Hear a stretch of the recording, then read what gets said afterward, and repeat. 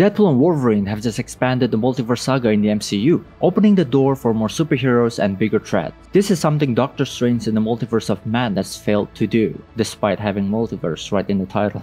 And obviously, click away to avoid spoilers. But you might be wondering, what role does Peter play in all this? How did he suddenly become so important? Let me explain. Deadpool and Wolverine are filled with cameos. Each side character contributes to the story, but none are as impactful as Peter to Deadpool.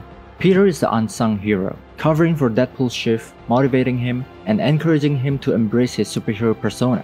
He believed in Deadpool even when Deadpool didn't believe in himself. Peter also played a crucial role in stopping 100 variants of Deadpool from killing Reynolds and Jackman. His significance peaks in the final arc when he starts flirting with B-15. Why?